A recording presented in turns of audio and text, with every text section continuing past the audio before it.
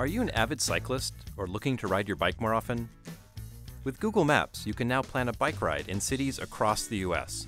First, go to Google Maps and search for directions. You can choose to get directions by car, by public transit, for walking, and now for biking. When you choose to travel by bike, the appearance of the map changes to show you which streets are good for biking. Dark green lines represent bike trails with no motor vehicles. Light green lines show streets with bike lanes.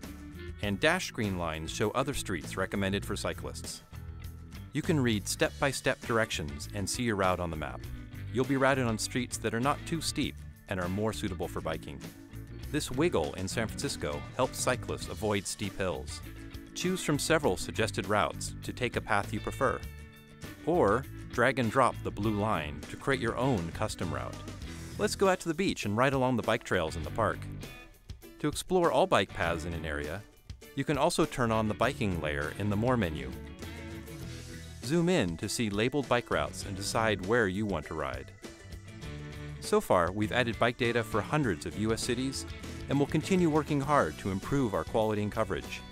You can use the Report a Problem link to communicate directly with Google about edits or suggestions you have for our maps. Hop on your bike with Google Maps at maps.google.com/biking.